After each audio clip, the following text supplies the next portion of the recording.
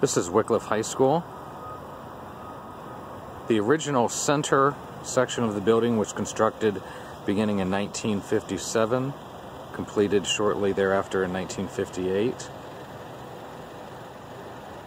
There were additions in the early 1960s, including the wings on the right, the gymnasium in the rear of the building, and the tech area to the left.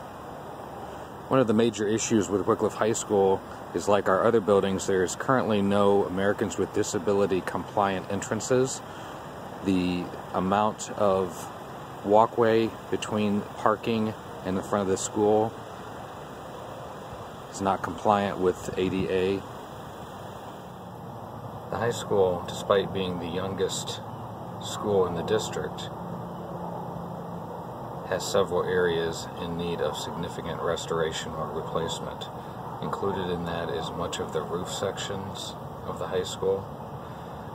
Currently, most areas need restoration services, and one large area needs to be replaced at an estimated cost of $250,000 for the replacement. This is the former library at Wickliffe High School. It is currently used as our testing facility for state tests, which are required to be done via computer.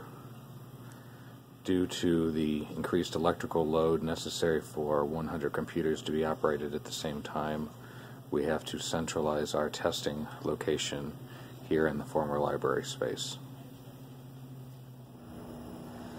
This is the central electrical control room at the high school.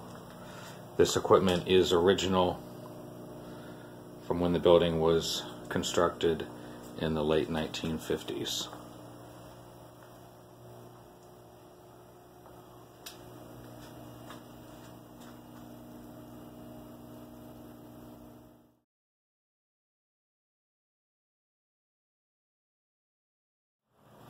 So this is the only art classroom at Wickliffe High School.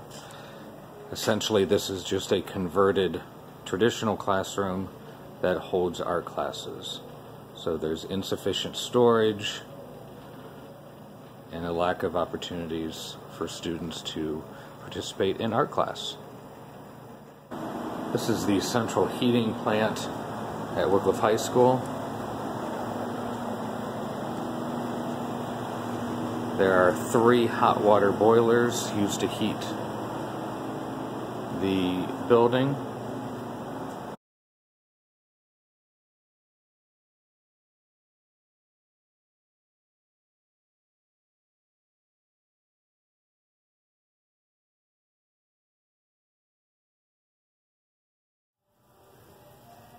This is the main office and entryway at Wickliffe High School.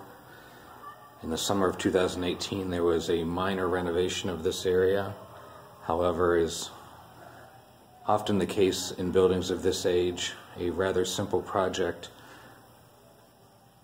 took nearly twice the expected amount of time and approximately 25% more than estimated due to minor levels of asbestos that had to be properly abated.